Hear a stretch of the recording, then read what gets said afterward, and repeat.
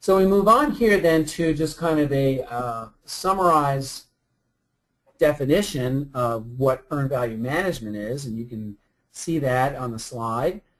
Some of the key features of now adopting this approach, which is this independent way of statusing your in-process work, is that we begin to state the value of the work completed in terms of dollars. That will be important for us because we all know that project management is a game of trade-off analysis between technical performance, cost performance, and schedule performance. And earned value provides us a mechanism to bring the three of them together because we know that decisions are not independently going to affect one of the three, but typically all of the three as we relate it to a particular scope of work. We begin now to understand that we can use efficiency as a way to better forecast what resources we need to finish, what time we need to finish. We can better enable the multiple consideration of both technical, schedule, and cost goals together in our decision making by having these set of metrics that allow us to compare and do the trade-off. And then the last point I'd like to make here is that this particular approach is not something that's ill-defined or subject to interpretation. It's actually governed by an industry standard, and that is the American National Standards Institute, ANSI EIA 748 is the name of the document. It was developed in 1998 by an industry group, which I was very privileged to support and be a part of. And that earned value standard is kind of a definition of 32 characteristics or 32 guidelines of what comprises a program management approach that uses earned value management. So again, the important point here is that it is a technique within the broader discipline of program management that basically uses this independent, objective way of statusing in-process work and provides for us a quantification of how much work has been done that we can then compare and contrast to what did we promise to do and what resources did we use in order to accomplish that work. Now, as I said before, even in the traditional approach, program manager's job is really, I like to think of it as being a trade-off artist. He's trying to simultaneously manage schedule, cost, and technical performance. And we reflect that here as a triangle. We call it the priority triangle because we would like our customer to actually tell us what's most important. You know, I've used the experience I once had where as a program manager working for a customer, very demanding, asked me to simultaneously optimize all three of these performance goals: schedule, cost, and technical.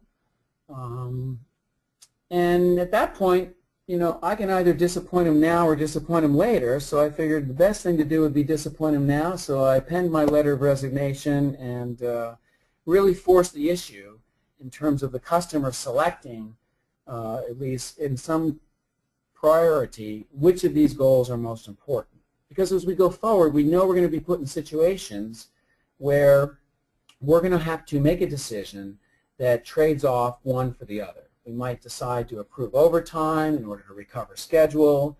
We might relax a technical specification in order to reduce an over-budget situation. These three are intrinsically related, and you have to manage in a way that understands that and appreciates that. Well, as the program manager, if you're using a unit of measure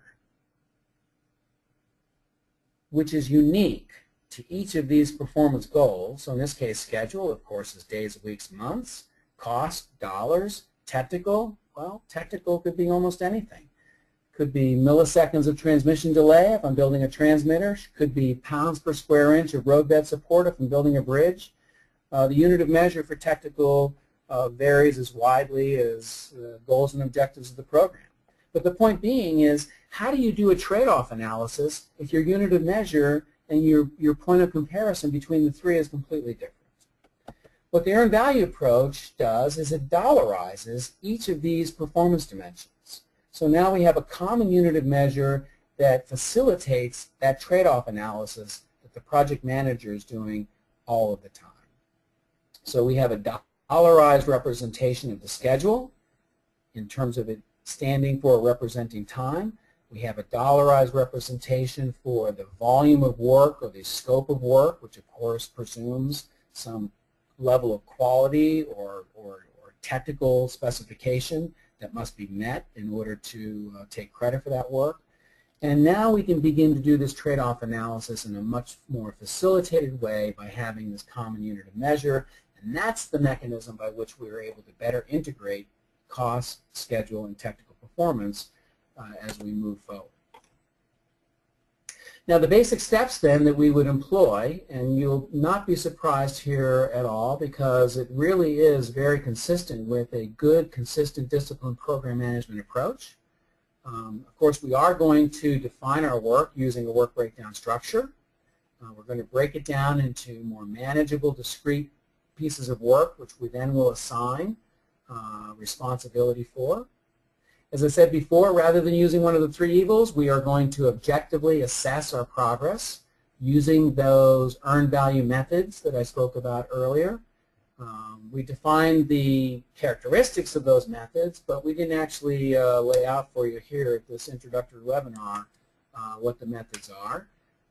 But there are a number of them that are available to you to select based on the type of work, based on the duration of the work, based on the risk associated with the work, to get you a more quantified result in terms of how much work has been done that does not rely on one of the three evils that I spoke about before.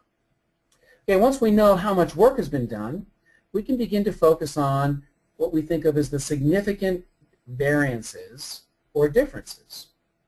So there are two that are going to pop up. One is a schedule variance, another is going to be a cost variance. The schedule variance is simply what did we promise to do in terms of our work plan and how much work did we actually complete. And the cost variance is going to be how much work did we accomplish compared to the resources we actually used to get that work done. We're no longer going to use the comparison to a spend plan because in fact, that's all that is. It's a spend plan. It's a projected budget. It is really not something that is a direct measure of the work. So the variances we're going to look at here are those that start from how much work has been accomplished. And of course, that's because we're using an earned value approach. Now, I don't want to ignore this word significant. We're not going to analyze all variances, only those that are significant and go beyond what we think of as a certain threshold. We have the latitude within our program system, our management system, to define what that threshold is. So what might be significant in an R&D project may not be significant in a production manufacturing project, so you have the ability to set that threshold as appropriate. We're clearly going to be assessing project impacts. Within our particular scope of work, we're using these now core metrics to be able to understand and forecast and project and what is going to be the impact of other areas of the project. We're going to use corrective action planning to try and come up with, when we do have a significant variance, what can we do differently compared to the original plan in trying to recover schedule or improve our cost performance. And of course, we're always going to be sharing with all elements of our project team, management, oversight, and the customer, what do we think we need to finish? What resources do we need to finish? What time do we need to finish? This is forecasting, and we think that the earned value approach gives us some significant tools to improve our forecasting ability. Throughout, we will be able to summarize our data. We're going to use our work breakdown structure to do that primarily for purposes of sharing status and information with all of our stakeholders within the project. So what I'd like to do now is just show you here graphically what some of these new elements to a program management approach enabled by earned value provides for us. You can see that we're now taking a program with our resources on the y-axis and our timeline on the x-axis. We're going to lay in our plan. There's our plan value. This is the time-phased work plan. We use our schedule and our cost estimate as inputs to lay this out. And over and above that, we will have a budget associated with potential work that may have to be performed. It is known work, but it's unknown when and if we'll need to do it because it's driven by risk. But we lay that on top. It's outside of our original plan. It's available to us within our total program, but we're not quite sure where to plan it in, so it's not actually incorporated into the baseline. So just for purpose of illustration, we have a time now, and as I said before, we're going to use an independent objective method for determining how much work has been done. That's our earned value. Here you can see we've laid that in compared to the plan, and the first comparison point is there. That tells us what did we promise to do, that's the plan value. How much work did we actually perform, that's our earned value, and the difference is what we refer to as the schedule variance. So you'll see here the schedule variance is expressed in terms of dollars because that's what's on the y-axis.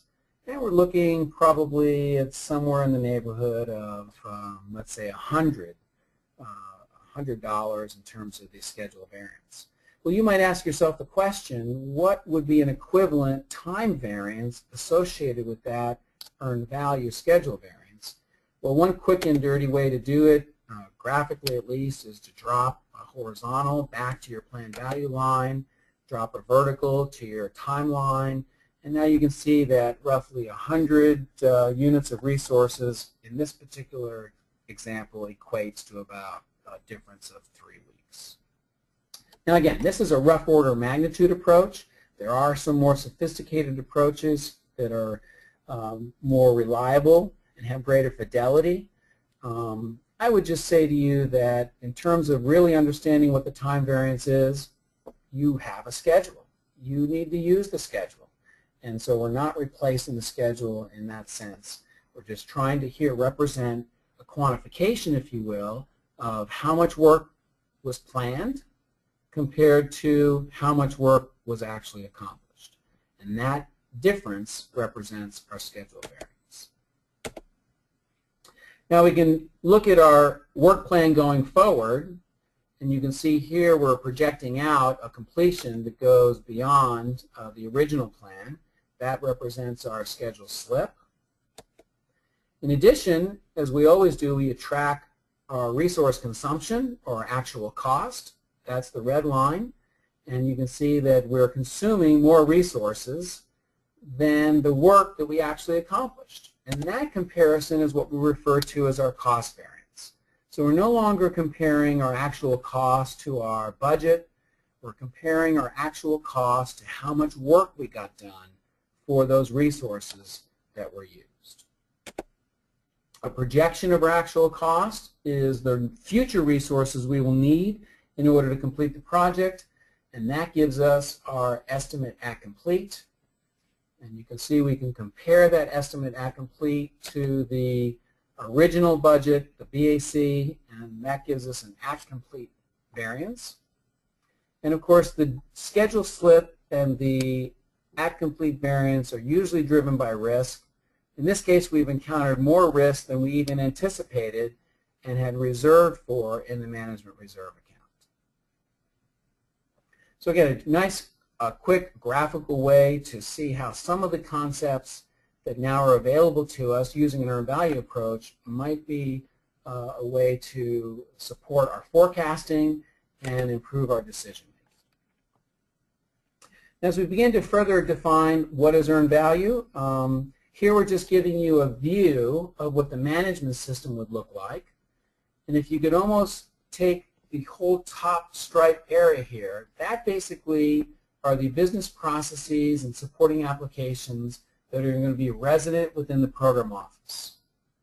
So we're going to be using things to structure our work, the work breakdown structure, to define and structure the resources we will use, our organization breakdown structure, to develop our schedules, to put our resource plans together, our cost estimate, to effectively develop our original plan.